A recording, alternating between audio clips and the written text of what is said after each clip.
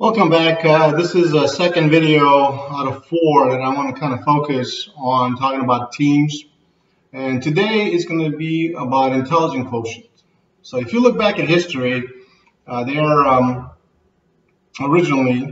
the idea of IQ was defined as mental age divided by physical age. So if you have a 5-year-old child that has the ability to think like a 10-year-old, 10 divided by 5 is 2. 2 times 100 is a 200 IQ. So it relates the mental age to physical age. But in today's example, I really want to talk about something more recent. I want to just look at the Patriots. Yesterday's video or first part of this video, I'm doing them all in one day. I talked about the Bulls. Today I want to talk about the Patriots. I mean, Patriots have become a dynasty. They've been to 9 Super Bowls and they won 6. So, it takes a level of IQ, okay? So, in this case, the mental age of the team as a whole versus the physical age of the team. If you could use a simple, and again, that theory has been disproven. There's multiple dimensions, but for the sake of our conversation, let's talk about it in terms of mental age. A lot of the players on the team this year had been to previous Super Bowls compared to the Rams that had almost nobody that went to the Super Bowl before.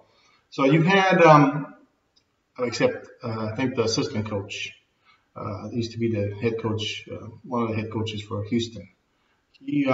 So if you look at the game, it was a low-scoring game. A lot of people hated it. I loved it because to me, when I watch a football game, I'm looking at the strategy. And what I saw in front of me was 2 strategic masters of defense. Bill Belichick had his idea of how to stop the Rams, and the Rams had an idea how to stop the Patriots. And eventually, the team that won, the Patriots, figured out how to do it just a little bit better than the Rams.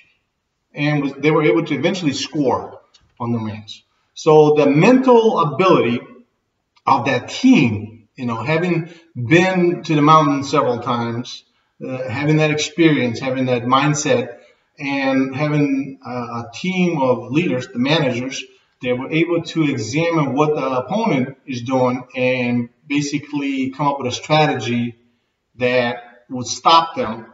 That's intelligence. So if you're in a business sense, if you're a team leader and you're looking to improve your team, typically your opponent is outside of your company. Unfortunately, a lot of teams tend to think that their opponents are their internal, another internal department, but oftentimes that is a big mistake. It's oftentimes outside of their company that they're competing against, and they might have some internal enemies, but that's a different story.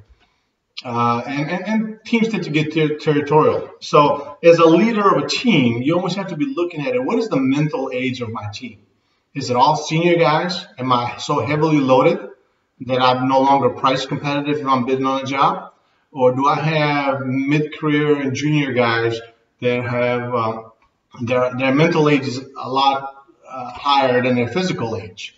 So, you can have a guy with a 5-year career that is better than a 30-year guy that spent it all in one place. So as a leader, you should always be thinking, what's the mental age of my team? What's the physical age of my team? And how do I improve the mental age of my team? Reading is a great way to improve the mental age of a team. Providing a resource that they can indulge in that, you can use as a part of the conversation. Picking a book that everybody reads together and discusses the ideas in that and how they contribute to the intelligence of that team and making it a better team. That's important. Just like my course. My course is supposed to teach you how to think in a refinery, how to look at the different units to see how connections are made from one unit, what are the inputs, what are the outputs. If you're a new employee to a refinery, I'm trying to raise your mental age.